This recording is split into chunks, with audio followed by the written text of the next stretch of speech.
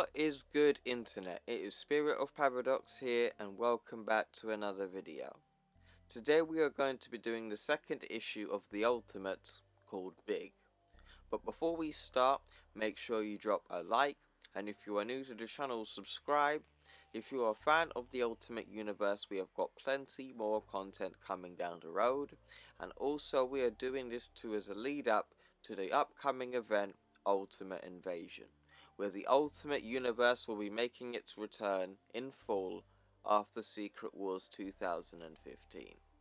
But enough talk. Let's start the second issue of the Ultimates, Big. We start in modern day New York City with a deja vu, with a destroyed harbour. If you guys do not know, this is actually the harbour that is in Ultimate Marvel Team Up issue number 3 and in Ultimate Origins. Across the river we see Nicholas Fury and Bruce Banner ordering food at a restaurant. Bruce orders his vegan meal and Nicholas Fury orders a steak. Fury also apologizes to Bruce about the location and hopes it doesn't bring any bad memories about the Hulk. And Bruce Banner claims he hasn't had a second thought about the Hulk in days, when we know that's not true. He thinks about one of the images in his head when he was fighting Spider-Man as the Hulk. The reason for this meeting is to see if Bruce Banner is ready to come back and to work at S.H.I.E.L.D. again. Fury has his doubts, but Bruce reassures him that he is still 100% and is ready to work. He also explains how he's been taking pills to stay awake because falling asleep feels too much like the Hulk. Even Bruce asks Nicholas, "How is the job? Don't you find it a little daunting?" And in the most Samuel Jackson response ever, he's like, "Man, being the head of S.H.I.E.L.D. is like being the Pope, the Queen, and the President of the United States all rolled into one." Fury continues to flex and even explains how the people working in that diner are actually undercover agents. Even the food on the menu has been tested by bacterialists. And he also explains how all of his clothes were brought by the company and he has like $1 million wardrobe and all of his clothes are wiretapped, so everything he does, everything he says and everywhere he goes is being monitored. Bruce is intrigued by the thought of side projects and asks such as, Fury responds with the Super Soldier program you've been working on for 8 years, for example. For those who don't know what this 8 years is about, I highly recommend watching my Ultimate Origins playlist, but I'll go through it very briefly here. In this 8-year time period we're talking about is the beginning of when Bruce became the Hulk. So Nicholas Fury, when he was younger, came to Bruce and Hank Pym to reverse engineer his blood to recreate the Super Soldier Serum. This would go very badly and Bruce Banner would use the Super Soldier Serum information from Nicholas's blood and used it on himself, creating the Hulk. And in that 8-year time period, we see from Ultimate Marvel Team Up to Ultimate Origins and into Ultimate Spider-Man and in the Ultimates. So there is lots of connectivity when it comes down to the lore, even years before Ultimate Origins was even made. Fury continues with, what would you say if the president just authorized $150 billion cash injection into your plans for the new Captain America, Doctor? Bruce replied with, I'd say you are lying, sir. Fury and Bruce would talk about the history with Captain America a little bit more, and Bruce would also bring up the fact that the last time they tried to recreate the Super Soldier Serum, it created the Jolly Green Giant inside of him. Bruce then asked the question, why would anyone in their right mind invest a nickel into the Super Soldier Serum, or Super Soldier Program, after what happened in Chelsea Piers, General? And the General explains, because we're living in crazy times, Doctor. Crime is becoming super crime. Terrorism is becoming super terrorism.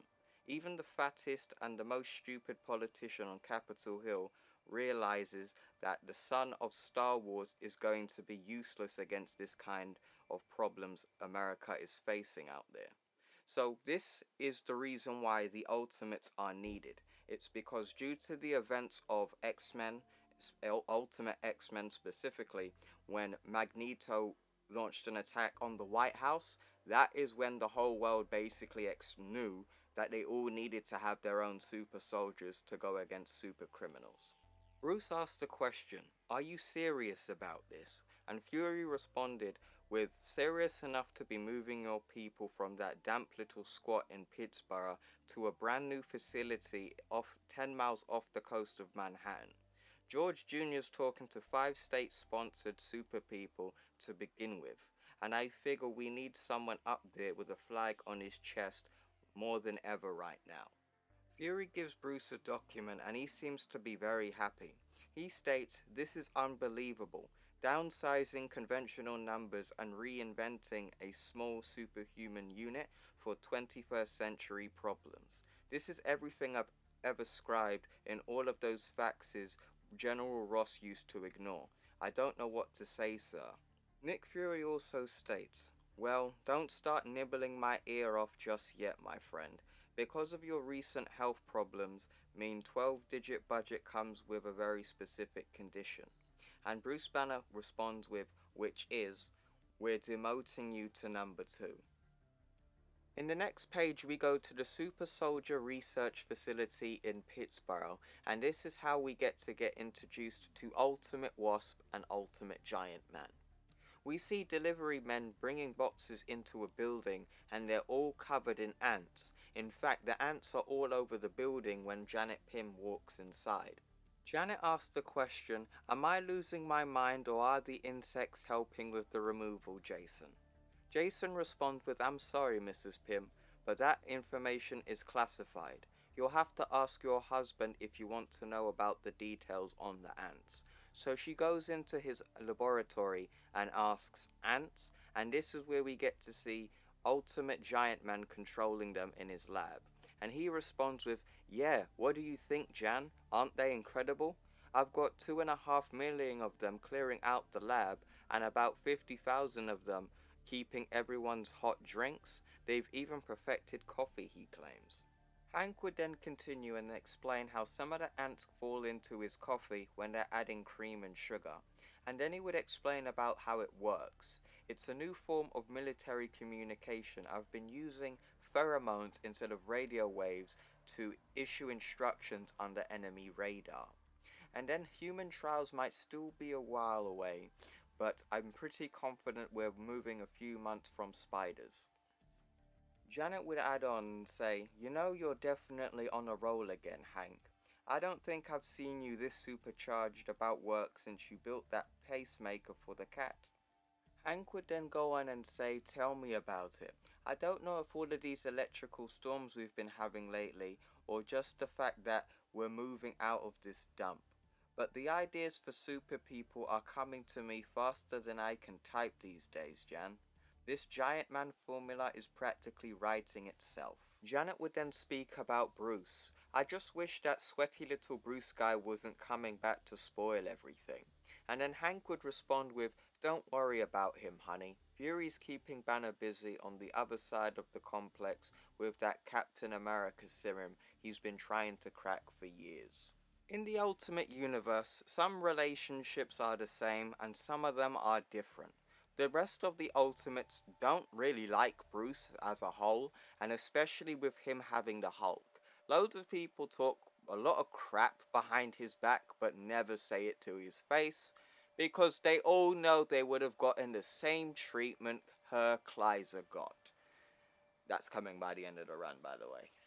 Hank continues to be a cunt and says the only time you'll see the guy is at Christmas and presidential visits. Janet would say, "Oh, I'm not scared he's going to step on our toes or anything.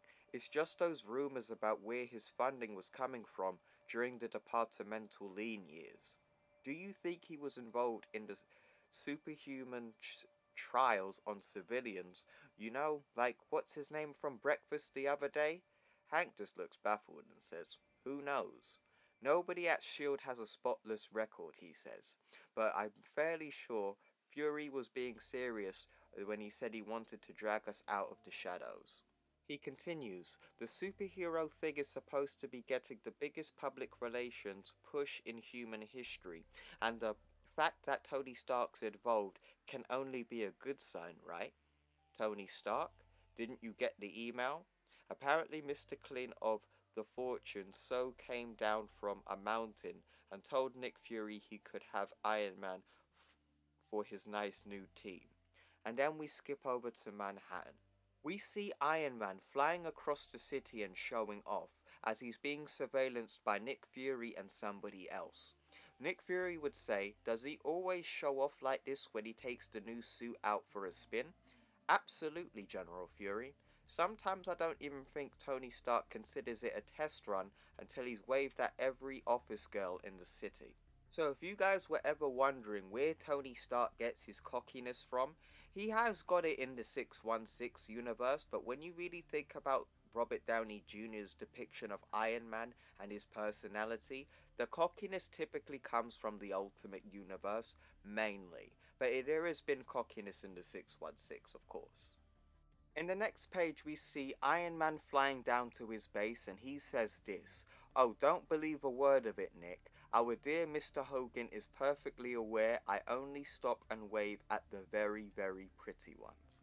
Jarvis would say, "Oh, here we go again." You heard correctly. Ultimate Jarvis is in the Ultimate Universe, and here he is actually human instead of an artificial intelligence.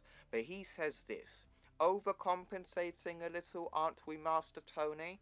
You know what they say about the bachelor boys who feel the constant compulsion to remind us the insatiable ladies' men they are." Tony would respond with, "Oh, shut up and stop giving me the creeps, Jarvis. You're supposed to be the perfect English butler, for God's sake. What happened to those vodkas and orange I asked for?" Fury says, "Vodka and orange at 10 a.m. Stark? Not in Moscow, old boy. Cheers, by the way." Tony Stark and Nick Fury go for a walk and have a conversation. Okay, let's review this lineup S.H.I.E.L.D. is talking about. There's me, Pym, that poor wife he shrunk, and whatever Marine we end up with once Bruce cracks the Captain America formula, correct? That's about the size of it, Tony. Tony Stark would talk about Banner and say this, "Couldn't we just lose Banner? I find it hard to put trust in someone who turned into a green Goliath and trashed Bridget Fonda's favourite pastry." "Out of the question, Daddy-O," Fury says. "The team needs a leader, and Bruce is still our best chance to turning a top US soldier into the new Captain America, my friend." What about this Thor guy over in Europe? Did you see that anti-corporate piece he did for 60 Minutes a couple nights ago? He's wonderfully charismatic, but still not answering his mobile. Unfortunately, that said, with that hammer like that, I'd rather him be with us than against us, if you know what I mean. Tony would say, "Have you spoken to the Fantastic Four?" And Fury would respond with, "After all of the negative press they've been getting from their neighbors lately, don't even think about it, cowboy. The budgets we're making in the regular army is going to make us a political hot potato as it is. Why do you think I'm not risking any mutants in the initial lineup?" They both walk into Tony Stark's office and he says this, "Is that why you were so keen to get me on board? Do I bring a little rented respectability to this party, General?" "Never made a secret of it, Tony. You're a trusted brand in everything from internet software to polluted diet soda. And of course, this new Iron Man you've managed to devise in the mountains doesn't exactly hurt your case either. Like negativity thought, scramblers with a tracking system that could find a Democrat in Texas, this is everything S.H.I.E.L.D. boys ever fascinated about, man." Fury continues, "The only thing we're losing sleep over right now is why you changed your mind sharing the Iron Man tech with my big bad military industrial complex. You mean besides the record-breaking contracts Stark International just secured?" Fury responds, "Don't try telling me it was the contracts, Tony. Everyone and their mother knows you've got twice as much money as God. Why the 180 degrees? In all seriousness, I guess I just hit a point in my life when I wondered what things could be like if all the billionaires and government spooks tried to save the world instead of bleeding it dry. Does this make any sense to you?" And then Fury responds with, You more than you'll ever know, Monopoly Man. As Tony Stark is putting his clothes on, he says, Nicholas Fury, I believe this might be a beginning of a beautiful relationship.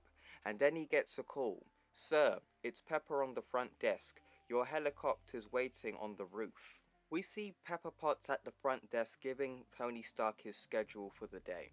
And she says afternoon schedule is lunch with the president, that takeover meeting with Marconi, and at 3 p.m. is drinks with Miss Cameron Diaz. If you don't know who Cameron Diaz is, she is a famous Hollywood actress in real life, and she is also in the Ultimate Universe. Only as a reference though. Then Tony would respond to her by saying, tell the pilot the elevator ride to the roof is 1 minute and 42 seconds, Pepper darling. And then in the next panel we see Nick Fury say, you're a very, very strange individual, Master Stark. And he would respond with, really? I hoped being worth 350 billion on paper might qualify me as eccentric, General Fury. In the next page we go to the Triskelion Upper Bay, Manhattan, and we see a fighter jet flying past the Statue of Liberty. In the next panel, we see Janet Pym greeting Dr. Bruce Banner and says, nice to see you again, Dr. Banner. Would you like a hand with your luggage? It looks kind of heavy. No thank you, Mrs. Pym. I might not be the Hulk anymore, but I think I'm more than capable of carrying a few books and a laptop. Janet would say, suit yourself, but then she would ask more questions towards Bruce. So what do you think of the new facility? I know it's only half finished, but this is a million times better than the rat hole in Pittsburgh. How have you managed to work all of these years in that place without going nuts? I'll never know. You mean turning into a green, rampaging monster through New York City doesn't qualify as going nuts anymore? Bruce would then clarify that this was a joke, and then Janet would say, yeah, good one. Yeah, Bruce, this is the one woman you're never gonna be able to smash. But anyway, oh yes, I almost forgot. I couldn't believe it when Nick Fury told me you were engaged to Betty Ross. Did you know she and I used to rent a room together back in NYU before she switched to Berkeley for the communications degree? You see, I just feel so sorry for Bruce because you could just tell he is not happy with this conversation. God, I haven't seen Betty since they released all of those special editions of Star Wars movies. I can't believe Fury's hired her as the director of communications. Bruce would respond, to be honest, we haven't been a couple in quite some time, Mrs. Pym.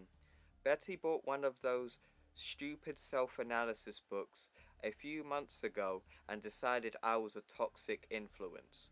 Last time I saw her, she moved into Soho and dyed her hair pink. Oh god. And then suggested she was temporarily in a relationship break for 6 months. Really? I can't imagine why. Like, why is everybody such a dick to Bruce? Like, and you wonder why he does what he does in issue number 5. In the next page, we see Bruce not looking happy with a message saying this. Hey Bruce, I'm sorry I couldn't meet you at the helicopter, but these workaholics have been prepping me for the Giant Man trials all morning. As I said, Bruce is not looking happy right now, at all. Somebody in the room says, yeah right, like we were going to make any of the decisions around here. Good to see you're back on your feet again, Dr. Banner. In the chamber, we see people prepping Giant Man, and he says, let's hope you're luckier than I was with Captain America, Dr. Pym. I suppose your biggest concern with something like this would be everything growing at the same speed, huh? Oh, I've got the biology worked down to the 10th decimal point. I'm just worried if I'll stop growing before I hit the critical 60 feet mark. Bruce would ask, why? What's the significance of that? And Janet would respond in a very bitchy way. 60 feet is the exact height which the human skeleton can no longer support its body mass, Doctor. The big baby of mine is worried that his thigh bones are going to snap, even though I've told him a million times that stopping will be automatic reflex. What do you think keeps me from shrinking smaller than an inch, honey? Our neurology won't let us change to the size to the point where the body is in danger. He continues, well, it's time to put our pillow talk to the test, sweetheart. And then in the next page we see everybody starts leaving the area as somebody on the microphone says, testing begins in T-minus 10 seconds. Ladies and gentlemen, clear the area please. Then Jason would say, no sign of any psychological changes yet anyway. Janet would say, patience is a virtue, Jason. Give him time. And then we start to see Hank, I should say, start to grow in size, and the very clothes he's wearing is starting to tear. He shouts, oh my god, and then somebody over the radio says, don't be scared, honey. Just remember this is exactly what you wanted to happen. And then he says, no, there's something wrong here, Jan. Everything is shrinking instead of getting bigger. No, everything's fine, Hank. It's your perceptions are changing. Close your eyes if you're scared. And then once he does this, all of the lights in the area start to go out and explode. And then he shouts, Jan, what happened to the lights? Nothing to worry about, honey. Just a little technical glitch support. Shut down the power all along tracks 47 and 48 and hit the floor lights, please. Hank starts to panic and starts shouting, oh my god, I'm turning inside out, Jan. Stop the experiment, I'm turning inside out. Janet starts to panic and starts shouting and says, what are you waiting for, you numbskull? Hit the blasted lights. When he does that, everybody in the room is awestruck by the new discovery of Giant Man's experiment going well. And he says, got you, suckers. Janet rejoices and then says, I'm gonna kick your butt, Hank Pym. Somebody states the size of Giant Man, and he claims that he is about 59 feet and 11.5 inches. Way to go, Dr. Pym. Jason would ask Bruce, on the scale of 1 to 10, how much did that rock? Bruce reluctantly says, oh, 10. Definitely 10. And then we see the Hulk in his mind, looking angry. And same with Bruce. He says. And with his facial expression, he isn't happy at all. In the next page we go to Dr. Banner's quarters and he is talking to Nick Fury on the phone. Bruce would ask Fury, how do you think I'm doing, General? Hank Pym is swaggering around calling himself Giant Man, and I'm sitting here with a bottle of wine scribbling useless equations all over a foolscap pad. And why am I letting this guy walk all over me like this? He's going to end up creating a whole blasted team if I don't crack this idiotic super soldier formula soon. And why can't I open my mouth to these people without coming off as a complete and utter? And then he would get interrupted and state, excuse me, General? I said shut up and open that bottle of champagne you've been saving for the next season of Star Trek, Dr. Banner. The answer to your prayers has just been answered. You're not going to believe what they just fished out of the Atlantic Ocean. Then we see a defrosting Ultimate Captain America. To be continued. Yes, everyone, that was issue number 2 of the Ultimates. And I've got to say, man, this one was long to edit because there was a lot of universe building in this issue. Building up the lore, building up the characters, explaining who they are, explaining how their personalities are like and how their powers work as well. So I've definitely got to say this was a very good issue and I highly recommend issue number 2 of the Ultimates. So let me know what you guys think in the comments below. How did you guys think about this video? Any way I can improve? Anything that are good? Anything that are bad? You know what to do. If you guys enjoyed the story, make sure you drop a like. If you are new to the channel, make sure you drop a subscribe. We are going to be covering the Ultimate Universe up until, well, not up until I should say, we're going to be doing Ultimate Universe content leading to Ultimate Invasion this June 21st, and I will also be doing a breakdown of that entire event as well. We are going to be putting some other Ultimate content on the channel, so make sure you stay tuned. Thank you very much for watching this video, and thank you for all of your continued support. Have a nice day, and I will see you in the next one.